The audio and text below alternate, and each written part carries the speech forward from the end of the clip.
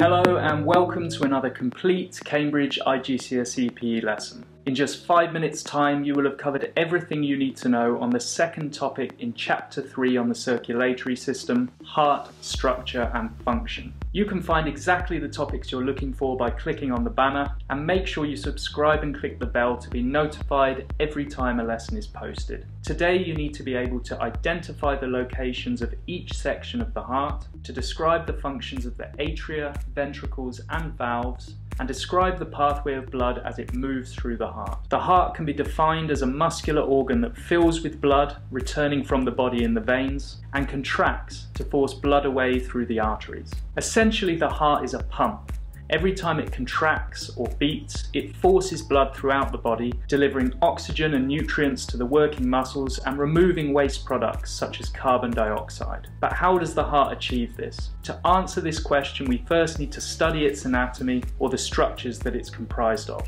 The heart is essentially made of two pumps, each of which forces blood through a different circuit of blood vessels. The right side, or pulmonary circuit, delivers blood to the lungs where it picks up oxygen before returning to the left side, the systemic circuit, which sends the newly oxygenated blood to the body's tissues. The heart is made of 4 chambers. The right and left atria can be found at the top, while the ventricles sit just below. To remember which side is left and right, imagine the image you're looking at is your own heart and that you're facing outwards towards the screen. The right atrium fills with deoxygenated blood returning from the body, while the left atrium receives blood from the lungs. As the atria contract, blood is forced directly downwards and into the ventricles. The ventricles have thick muscular walls as they need to pump blood over much greater distances. The right ventricle directs deoxygenated blood through the pulmonary circuit to the lungs, while the left side delivers oxygenated blood throughout the body. Next we have the valves, which are important as they prevent blood from flowing backwards as the chambers contract. The 2 atrioventricular valves are located, as the name suggests, between the atria and the ventricles. They stop blood moving back into the atria as the ventricles contract. There are also 2 semi-lunar valves, situated at the base of the major arteries that carry blood away from the heart. If it weren't for these valves, some of the blood that had just left the ventricles would otherwise flow back in. There are 4 main blood vessels that connect the heart to the rest of the body. The Vena Cava is a vein that delivers deoxygenated blood from the body's tissues to the right atrium. From the right ventricle below, blood leaves the heart via the pulmonary artery, which transports blood to the lungs. Blood then returns from the lungs via the pulmonary vein and is deposited into the left atrium before leaving the heart through the aorta, the largest artery in the body, which carries oxygenated blood to the tissues. Now we're already on our final learning objective, which is to describe the pathway of blood as it moves through the heart. A single contraction and relaxation of the heart is known as a cardiac cycle, and you need to be able to name the structures through which blood passes in order.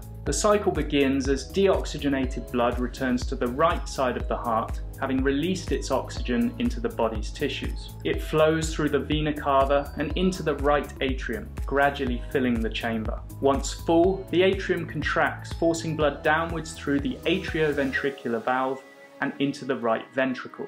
Almost immediately, the ventricle contracts, forcing the valve to close, which prevents blood from flowing back into the atrium. Instead, it rushes through the semi-lunar valve and into the pulmonary artery, which directs it towards the lungs. When it reaches the lungs, specifically the alveoli, it unloads carbon dioxide and picks up more oxygen molecules that bind to the hemoglobin contained within the red blood cells. The now oxygenated blood returns back to the heart via the pulmonary vein, where it enters the left atrium.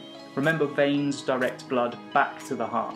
Now, just as before, the atrium contracts, forcing blood down through the atrioventricular valve and into the left ventricle. The ventricle then contracts, causing the atrioventricular valve to close and the semi-lunar valve to open. Blood then flows through the semi-lunar valve and into the aorta, which transports blood throughout the body, enabling oxygen and nutrients to be delivered to wherever they are needed. The cardiac cycle is now complete.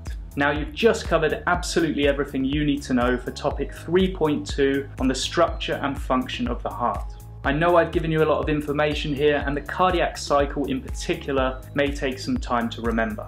Fortunately, you can come back and watch this video as many times as you need to, but in the meantime, here's an opportunity to test your understanding by placing the statements in the correct order. You can start with the first statement in the list, and I've left out the valves to simplify things this time, but feel free to add those into the sequence if you can.